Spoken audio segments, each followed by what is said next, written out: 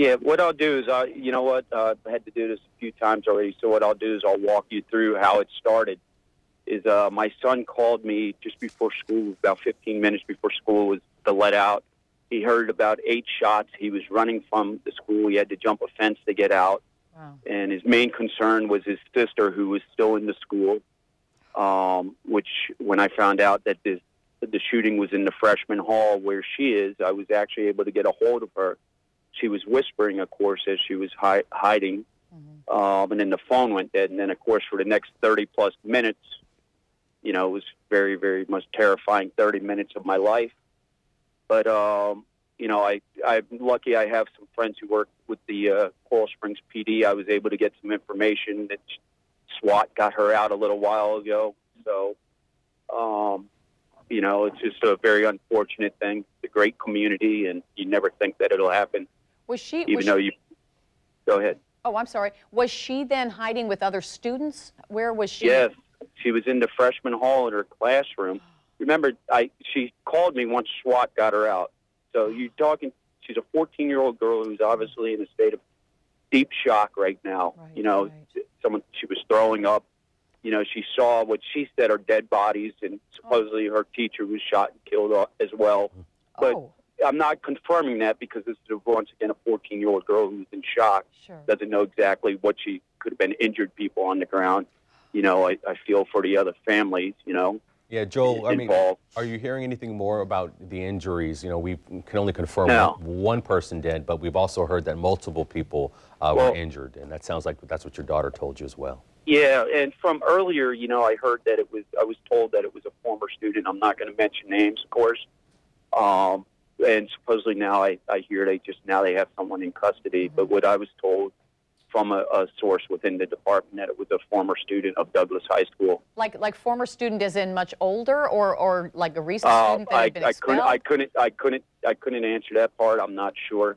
You know, all I was told was it was a former student of the school, an ex-student of the school. And hello. Yeah, Joel, do you have any insight on you know, it seemed as if it took officers, you know, quite some time to get this shooter. Actually, it within the school itself, the reaction time was very quick. The Broward Sheriff's Office maintains presence at the school with student resource officers. They plan for things such as this. I mean, it's an unfortunate incident. You're never going to be able to stop. So I hate to say this. It's this day and age, and not just America, but the world, you know, and you have people out there who are defective, and people need to take responsibility for their children, start raising them, and, you know, someone has to know there's something wrong with an individual like this. Joel, is this a neighborhood school where students from the area of where the school is located, they come in? Yes, all local students. It's in an affluent area of northwest Broward County, Parkland, Coral Springs area. Students go there. We've never had any incidents. I'm sure there's fights that take place at a school like in any large school. Douglas happens to be in the top 1% in the country in public schools for testing and so forth. So it's a very, very, you know, you would never expect something like this to happen, even though inside you always think that you got to prepare for it. Joel, we have great news right now coming in, some good news at least. Broward County Sheriff is actually confirming now that the shooter is in custody, and we've seen images of him. Yes, okay. Yeah. So this is... But they, you know, the reaction time, I mean, of someone getting into a school and pulling a trigger, you know, it's unfortunate, but, you know, you can't be in all places at one time. But, you know, BSO, I think they saved a lot of lives reacting pretty quick. Joel, can you tell me if they have school resource officers that are actually at the school, or how many do they have there at the school? I'm not sure how many they have there at the school, but I think that the BSO has a full-time presence at the school, the Broward Sheriff's Office that handles the policing for the city of Parkland. Joel, we're also hearing that there's a parent staging area being set up for those parents, I guess, who have not yet been as fortunate as you to be reunited with your... Well, I'm in Dallas, Texas right now, catching an airplane back, so my wife is handling that right now. You know, we've just gotten word, too, from the Sun Sentinel that multiple deaths.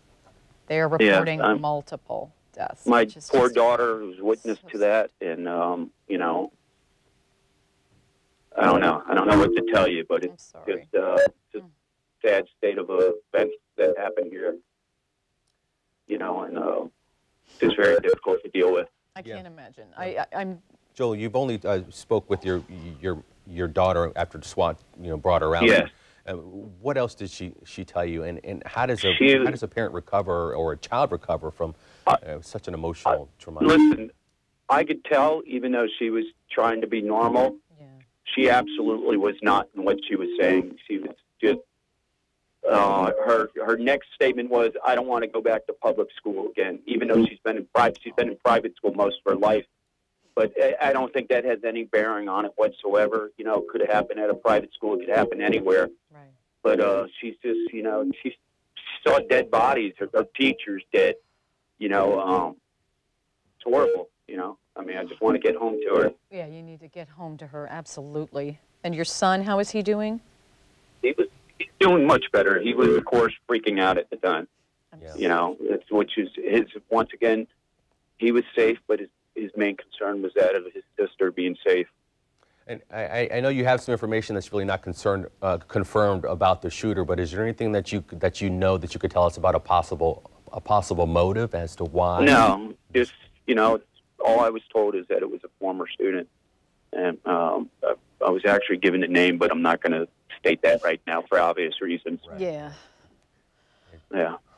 Well, Joel, we appreciate your time speaking with you. We are so happy that your two kids are okay. And, I have to go now into the airport. Thank you. Take care. Take care, Joel. That was Joel.